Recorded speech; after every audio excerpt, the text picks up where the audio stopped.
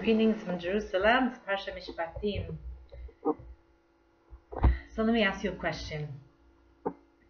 We understand spiritually, intellectually, we know we went through something and it was so hard.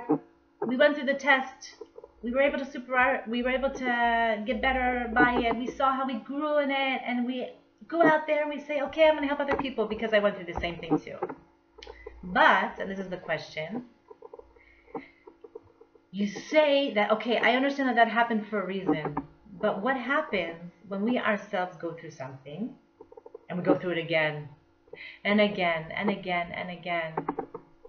So if we went through something, we pass a test, and we can say, wow, I use it to help other people. We feel incredible. We feel great. People, all the time you hear about these organizations all over the world, were started by someone who went through that same thing. When we go through it again and again and again and again, what do we do to ourselves? We beat ourselves up about it. Ugh, I can't believe I did that again. You get impatient. The same trigger over and over and over. You say to yourself, again I got impatient? Again this thing upset me? Again I feel depressed? Again I feel down? No, it's enough already. I can't believe I did this. We start beating ourselves up. We lack the compassion and empathy that we would have for somebody else going through the same thing. What happens? The Torah comes to tell us, you shall not mistreat a stranger, nor shall you oppress him, for you were strangers in the land of Egypt.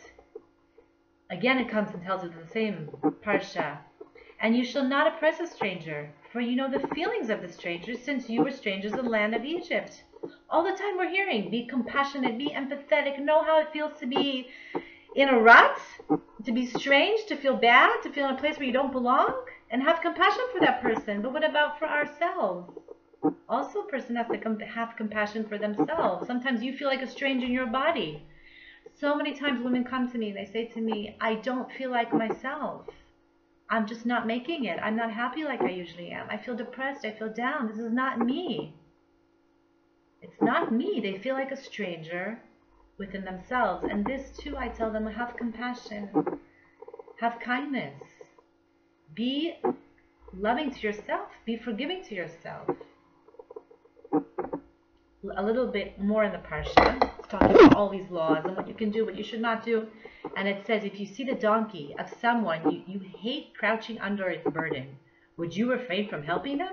You shall help him repeatedly with him. Again, we see an enemy, and we don't even like this person for different reasons that we're told we're not supposed to like them.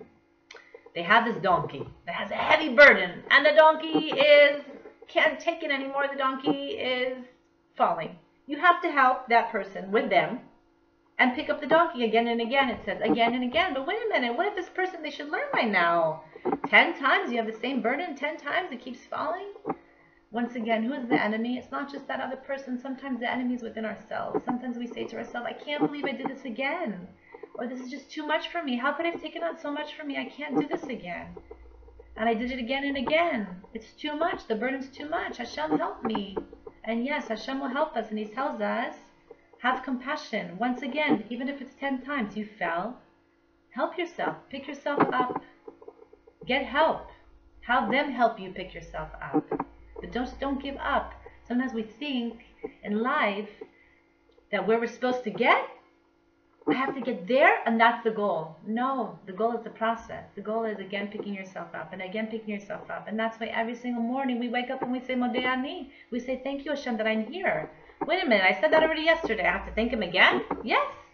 Every day, it's the same action, again and again and again, because every day we're new. Every day we relive, and every day we have an opportunity to pick ourselves up and to keep going.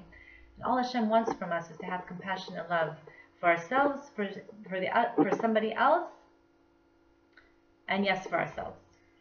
Have a beautiful Shabbos, Shabbat Shalom, Parsha Mishpatim, and Parsha Memachim. It's going to be a beautiful new month of Adar. We should enter Adar with Simcha, and the Simcha of knowing that I can pick myself up. Hashem will help me to get up and up and up, and I shouldn't give up on myself, just like I shouldn't give up on anybody else. Shabbat Shalom.